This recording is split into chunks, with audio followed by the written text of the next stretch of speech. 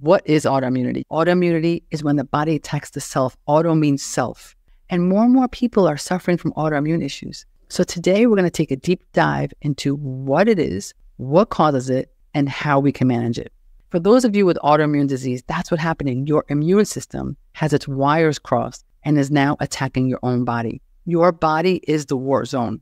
So autoimmunity is, the immune system, as I said earlier, is designed to protect the body. It identifies and eliminates the harmful pathogens, the bad guys, the bacteria, the viruses, the other foreign invaders.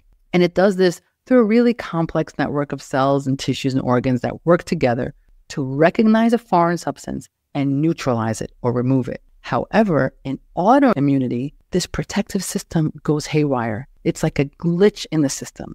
Normally, your immune system can tell the difference between self and non-self. But with autoimmunity, this line of communication breaks down. And this miscommunication causes your immune system to malfunction.